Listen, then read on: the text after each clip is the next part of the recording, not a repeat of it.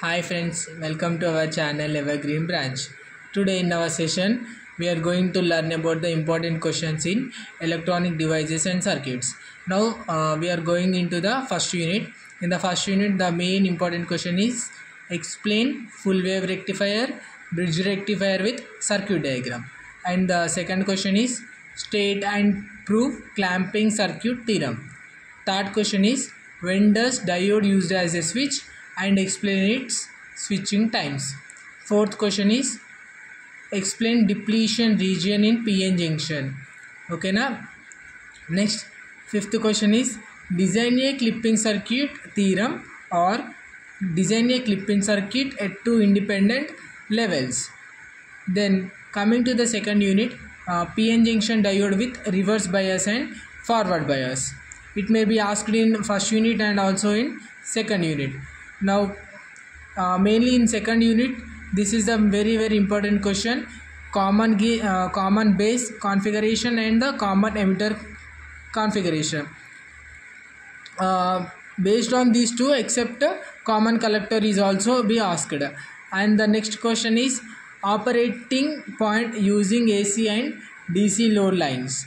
And the next question is characteristics of BJT in CE configuration. Mainly the characteristics are asked only in CE configuration only, otherwise it will be asked in CB configuration.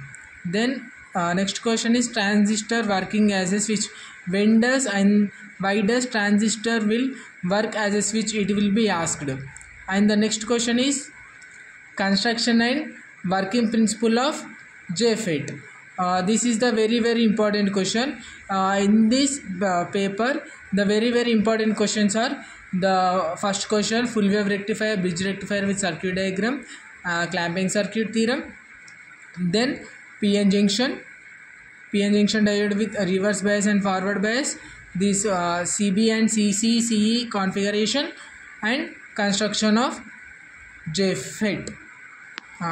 Again the next question is explain tunnel diode. In the tunnel diode we have to explain with the circuit diagram also.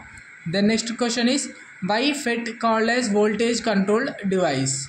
Then the explain silicon control rectifier or explain SCR with suitable circuit diagram. Next question is explain voltage current characteristics or explain VI characteristics of JFET. The next question is explain about Zener breakdown and avalanche breakdown.